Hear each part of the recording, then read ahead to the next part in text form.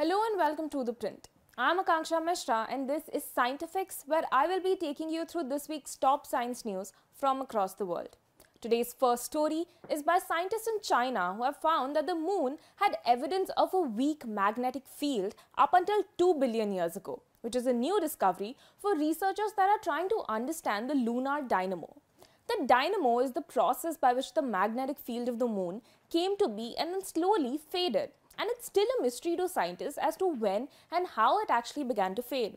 The Chinese scientists that published their paper on 1st January used samples from the Chang'e 5 mission, and by utilizing magnetization tests, they found that 2 billion years ago, the moon's rocks had a magnetic field with an intensity of 2 to 4 microtesla, which is quite weak, but it's not non-existent. One of the theories posited by the scientists is that the thermal convection, or the movement of rocks and material inside the moon, could have been the reason for keeping the magnetic field active. The next story finds how abrupt periods of climate change during the last ice age, which was at least 100,000 years ago, coincided with increased wildfire activity.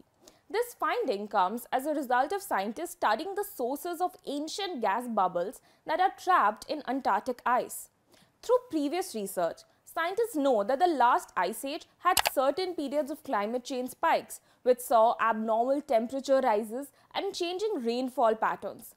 They also know that during these spikes, methane also spiked a lot, but they didn't know the reason behind it. Now, by using a mass spectrometer to analyze the ancient methane bubbles in the Antarctic ice and find out its sources, the US and Swiss scientists have been able to determine that global forest fires caused the rise in atmospheric methane in the last ice age.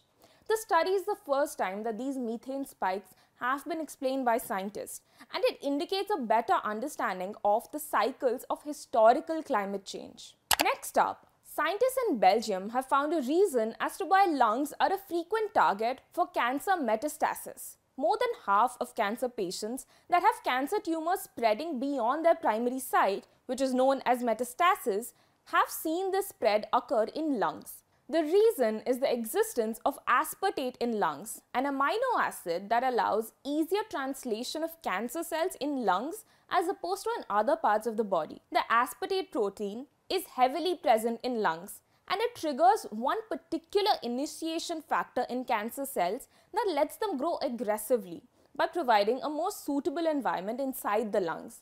Now, with this discovery, scientists can look for drugs and therapies that will target this specific translation process and hopefully reduce lung metastasis. Our final story today is about a migratory mammal species known as the common noctule bats, which travel thousands of kilometers every spring across Europe. Now, a new study published in Science Journal on 2nd January finds that these bats use warm storm fronts to aid their migration to conserve energy while flying. Warm storm fronts are traveling masses of warm air that occur right before a storm or before rain, and scientists that had put sensor tags on 71 bats found a spurt of migratory activity every time that these fronts occurred. This is the first time the migratory activity of these bats is being observed carefully, since migration is largely seen to be the forte of birds, such as the Amur falcons that travel 20,000 kilometers every year from Siberia to Mozambique. However, by studying bat behavior, these scientists also found some new information, such as the fact that some bats can travel up to 400 kilometers in one night. And also, they don't fuel up a lot and gain weight before their migration. Instead, they take a hopping pattern with a lot of stops to keep eating meals. This is all that we have for today.